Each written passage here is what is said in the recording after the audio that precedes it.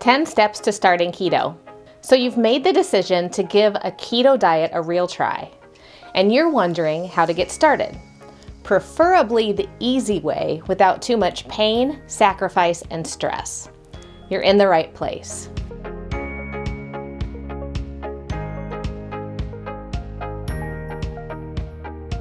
Hey, it's Health Coach Tara, and today we're going to talk about how to get started with the ketogenic diet in 10 easy steps. But first, in case you're new around here, make sure you subscribe to this channel. I upload new videos every week. Now let's dive in. Step number 1, learn everything you can about eating keto. Now, many of my friends and clients who start keto, they jump right in without doing much research on what they can and can't eat. This leads to costly mistakes and slows weight loss and keto results.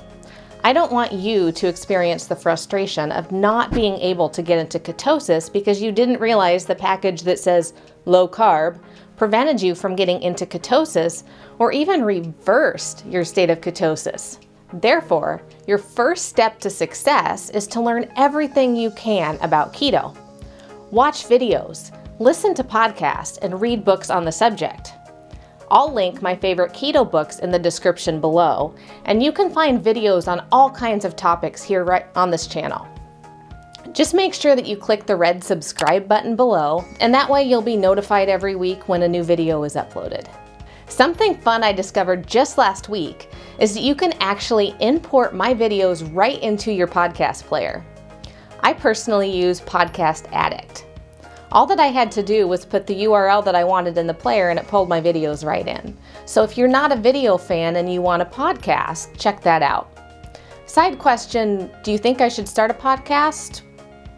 Let me know your thoughts in the comments below. Step number 2, understand that all carbs aren't created equal. On a keto diet, we're eating approximately 65 to 75% fat, 15 to 20% protein, and 10 to 20% carbohydrates. But not all carbs are created equal. Now, on the keto diet, all grains are off limits. Yes, all grains. Corn, rice, wheat, barley, all of the grains. You don't eat them. Also off limits are starchy vegetables such as potatoes, sweet potatoes, yams, corn. Also, the majority of fruit is off limits. Exceptions to the fruit rule are berries, which are lower in carbs. Your very first trip to the grocery store when you're preparing to transition to a keto diet can be a little frustrating because a lot of the marketing on packaging is misleading. Just because the package says low carb doesn't mean it's a keto-friendly food. So how do you tell? This brings us to step number 3. Step number 3, find places carbs are hiding in food. There are a number of places that carbs are hiding. Food additives are a huge culprit, so it's important not to just read the nutrition label, but also the ingredient list. Let's say that you're looking for a salad dressing that is keto-friendly. You're pulling dressings off the shelf, and most of them look pretty good. They say 0 carbs, maybe 1 carb. So let's just pick on one brand, and I just randomly chose this brand. Let's look at the Simply Ranch dressing by Hidden Valley. You can see that one serving, which is 2 tablespoons, has 1 gram of sugar. So let's zoom in on the label and take a peek at the ingredient list. So what do you see here that doesn't belong on a keto diet? Right away you see sugar, and the other one that doesn't belong is cornstarch. These 2 ingredients are ingredients we want to avoid if at all possible, especially for those of us who are going to use more than 2 tablespoons of salad dressing on a big salad for lunch. Avoid foods with hidden ingredients, including maltodextrin, which is a food additive derived from corn. If you aren't sure about a food additive or something on the ingredient list, just do a quick Google search and see, is that ingredient derived from a grain? That's a great warning sign that it's a no-no. So a few tips, just a few foods to avoid that you may not think about right away and that catches some people out, me included. Soy sauce contains gluten. Ketchup, barbecue sauce, often have a lot of added sugars or just naturally occurring sugars. Flavored coffee actually sometimes contains sugar as part of the flavoring packet.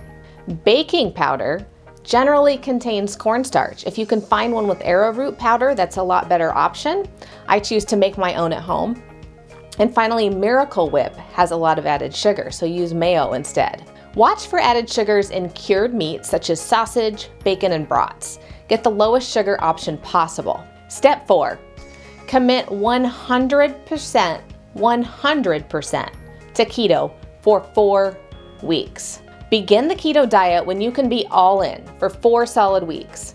Take time to prepare in advance so you can hit the ground running and avoid as many obstacles as possible. Because the truth is, life is going to throw you a curveball. Obstacles are going to occur, so anticipate them and plan in advance. It's much less stressful and it gets you to success faster. Step 5, be accountable to someone. The truth is, we become like the people that we surround ourselves with. Research shows that our habits, our health, and our weight are all heavily influenced by the people we are closest with. So create accountability for yourself by hiring a coach or joining a social support group. Find a partner to do keto with you, whether that's your spouse or a good friend or someone that you meet in a keto group who also needs an accountability partner. Speaking of keto groups, I invite you to join my free keto group that's on Facebook, where you'll find new people to connect with and hear from me regularly. You can find the link to join in the description right below this video. Now, we're going to dive into the nitty-gritty strategies you'll need to nail this new way of eating. Step 6, get rid of temptation. You know those foods that are in your house that are the big temptations for you? Get rid of them. Remove them completely from your household. Now don't panic. Chances are there's a great keto option for your favorite foods. So this brings us right into your next point. Step 7, get comfortable in the kitchen. To be wildly successful on a keto diet, you'll simply substitute keto-friendly foods for those foods you're getting rid of. Love ice cream? Make keto ice cream. Love breakfast foods like waffles, cinnamon rolls, and pancakes? Make keto versions of these items. Love chips and dips? Again, make keto chips and a keto-friendly dip. Love appetizers? My husband's favorite, keto jalapeno poppers or a keto spinach artichoke dip. Commit to learning to cook the keto way and schedule time to cook each week. You can find recipes for most of the things I just mentioned right here on this channel. You can also connect with me on Pinterest, Instagram, Facebook, or even maybe a podcast. We prefer to batch cook on the weekends or if we have a free evening during the week. So what's batch cooking? Well, we make a large batch of a keto food. So for example, kind of our go-tos are keto nacho chips and keto waffles. We do this most weekends and we freeze these. Then we choose 1 or 2 keto meals to make in a large batch and freeze as well. Keeping our freezer full of quick keto options saves us when something comes up during the week. You know what's going to happen. Step 8, familiarize yourself with keto options at restaurants. Going out with coworkers or friends? No problem. Look at the menu in advance and figure out what you can order. A really popular option would be bunless burgers topped with bacon and cheese, maybe a side salad with creamy dressing such as blue cheese or Caesar. Or you can order a fatty cut of steak and a side of veggies, then smother those veggies in some extra butter. Almost every restaurant out there has some options if you're on a keto diet. I also request gluten-free with my order to make sure there aren't sauces or anything that contains gluten being added to my food because we don't eat gluten on a keto diet. Step 9, supplement, supplement, supplement. Yes, you need them. Experts agree that supplementing is key on a ketogenic diet, especially to avoid the keto flu and other symptoms that can occur if your body doesn't get the nutrients and minerals it needs. Think about your car. Would you attempt to drive your car without gas, oil, transmission fluid, power, steering fluid? What if you just had flat tires? Would you just go drive it around? Of course not. Our bodies need specific inputs, nutrients and minerals to run correctly. When we don't provide those inputs, the results are a wide variety of symptoms as our body continues to chug along without the stuff it needs.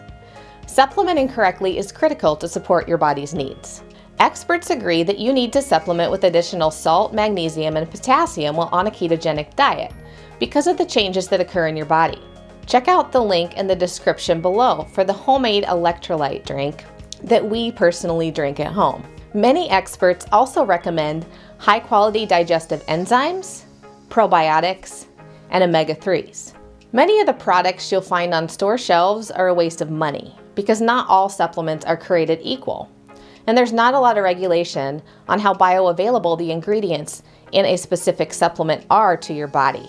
So do your research in advance, know the company, and know that you can trust them and what is in their supplements.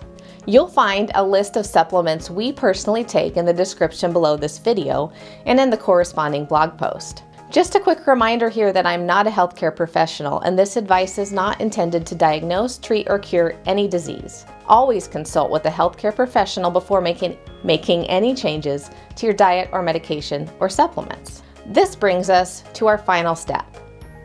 Step 10, hydrate. We all know we should be drinking more water. Make sure you're getting at least half of your body weight in pure water each day.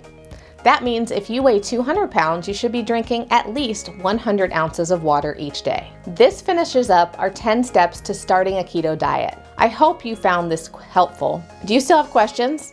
Comment below and let me know what those questions are. Thanks so much for tuning in. If you haven't already, subscribe for notifications of my weekly recipe and vlog posts. Until next time.